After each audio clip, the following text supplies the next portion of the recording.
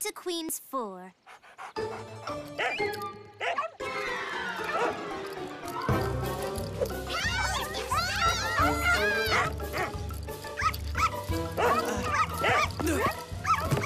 Checkmate. Aw, muffin crumbs. The Royal Highnesses, Your Majesties. Mommy, it's not fair. It's all her fault. She told me to go around the toll booth. It was my Berrykin in waiting. She wouldn't do what I told her. I want a do-over. Yes, we demand a do-over. Now, daughters, calm down. Have either of you the Royal Goldenberry? I would have had it, but she sat on it. Didn't I? Did too. Here it is.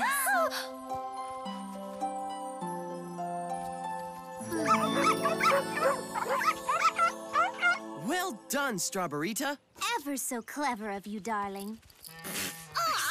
In each of your challenges, you showed kindness, generosity, and resourcefulness. All virtues becoming to a ruler of a kingdom.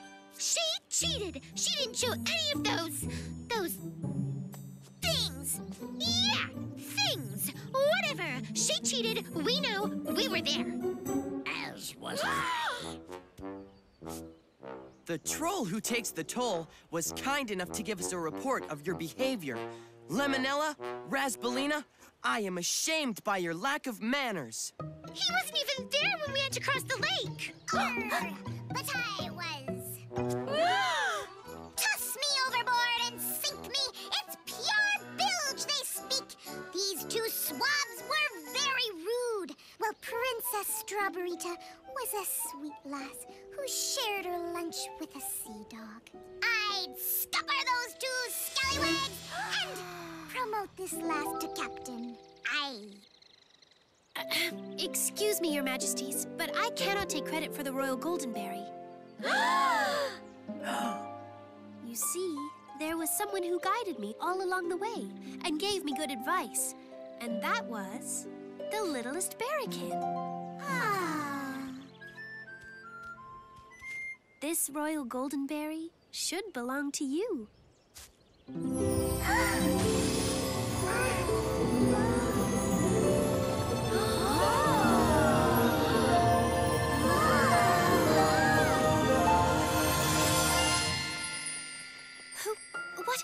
Who are you?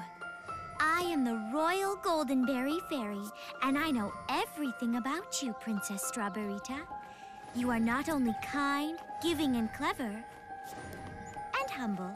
Did I mention honest? Well, honest, too. By giving credit where credit is due, you have passed the final test and proved that it is you who are worthy to rule the kingdom.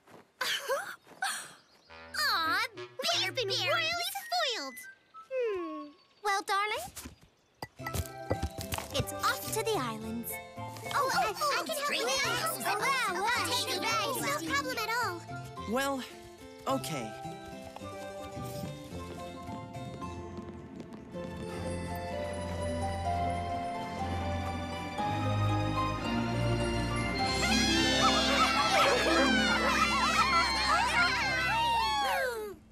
Thank you, my beloved royal subjects.